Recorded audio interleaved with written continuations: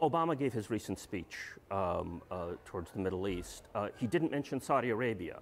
Saudi Arabia barely just came up in your, only in terms of fighting Al-Qaeda, did it come up in your discussion just now with Christiane Amanpour. Is the lack of discussion of meaningful democracy in places like Saudi Arabia an example of what's been called the Muasher doctrine? Don't worry, everything, am I getting this right? Don't worry, everything is all right. It's been coined by Chomsky, attributed to you. What's the status of, why this incredible blind spot? Can the U.S. have meaningful credibility? We've seen different reactions to the crisis in different Arab countries.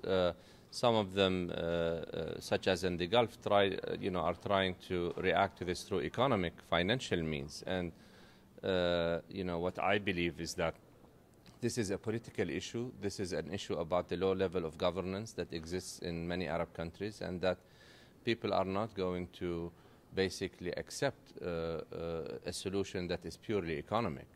There is a need to address this through a serious opening up of the system, a serious reform process.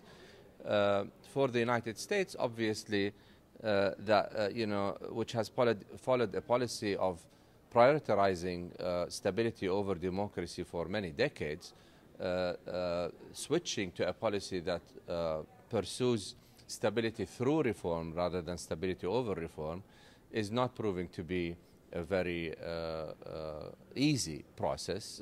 As we have seen in the relationship between the Saudis and the U.S., there are interests that are still involved. There is the issue of oil, the issue of Iran as well. And you're going to find more cases in the future, I think, where the issue of interest will still, probably at least in the short run, be prioritized over the issue of reform. As you know, there were protests by Palestinian refugees today, and an international flotilla of ships is headed to Gaza in June to protest the Israeli blockade. New York Times reported this week that this flotilla will include an American ship, the Audacity of Hope, 25% of the passengers of which are Jewish. The Israeli government has vowed to stop the flotilla by any means. What's your view of the flotilla, the threatened Israeli response, and should the United States attempt to ensure that the free passage of the flotilla?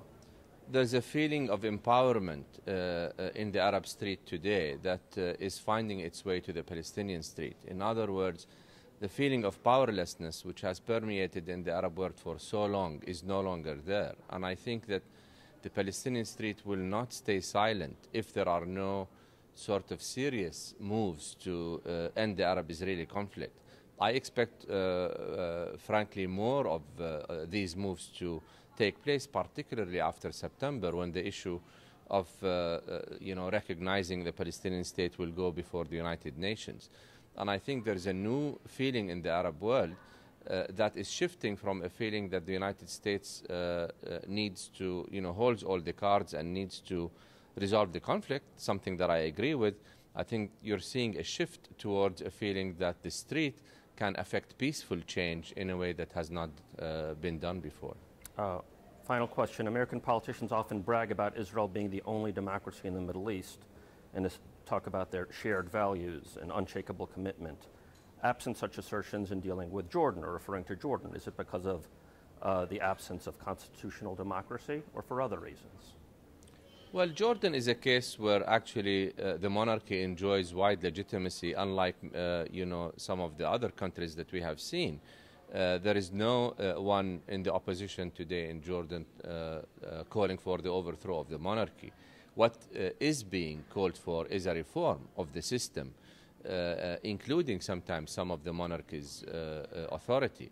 And I think that in places in Jordan, which does enjoy time, the hope is that this time will be invested in a serious reform process. Jordan has taken some moves towards opening up the system, and the hope that they will continue with such moves. I think the measure of seriousness that people are looking for, not just in Jordan but across the Arab world, is a process that leads to power sharing and to stronger legislative and judicial bodies. A process, in other words, that would dilute the dominant executive power that today exists in the Arab world.